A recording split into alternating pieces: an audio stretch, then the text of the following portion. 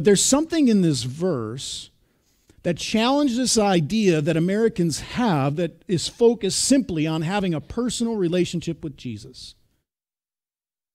Is that an aspect? Yes, it is. But we've made it become, that's everything. The personal relationship with Jesus. What can God give me? What does Jesus give me? How can I win? How can I overcome? So the question is, do you believe this? That Jesus came for the world. That Jesus came for everyone. And according to that passage, the whosoevers. Whosoever believes in him. Do you believe that God came for the whosoevers?